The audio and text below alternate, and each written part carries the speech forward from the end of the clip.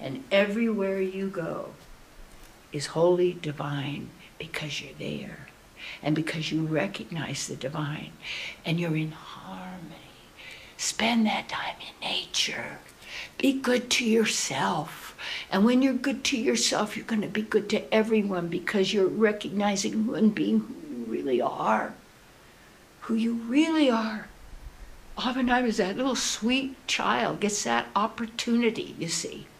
And that is the sweet child that you still are. And so many of these poor evil people out in the world, they've been abused and traumatized, and their minds have been, they live in the mind. What you do is you keep the soul, because that's who you are.